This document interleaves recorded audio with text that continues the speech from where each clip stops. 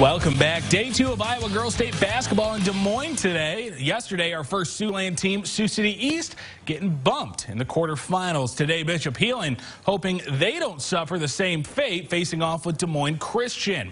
And now Des Moines Christian, well, they only have a pair of losses this season, so they're a tough 6 seed, no doubt about it. Final seconds of the first quarter, Mariah Pruitt beating the buzzer for the Lions, but they trailed 11-6. Second half, Pruitt driving the scoop and score, ties it at 17. She finished with 19. But Heelan's starting to pull away after that. Ella Skinner, the triple, 19 points on 7 of 11 shooting for the Wayne State commit. And something we've seen all year. Katie Cook, the sticky fingers, takes it back. Heelan moving on, 50-38, your final.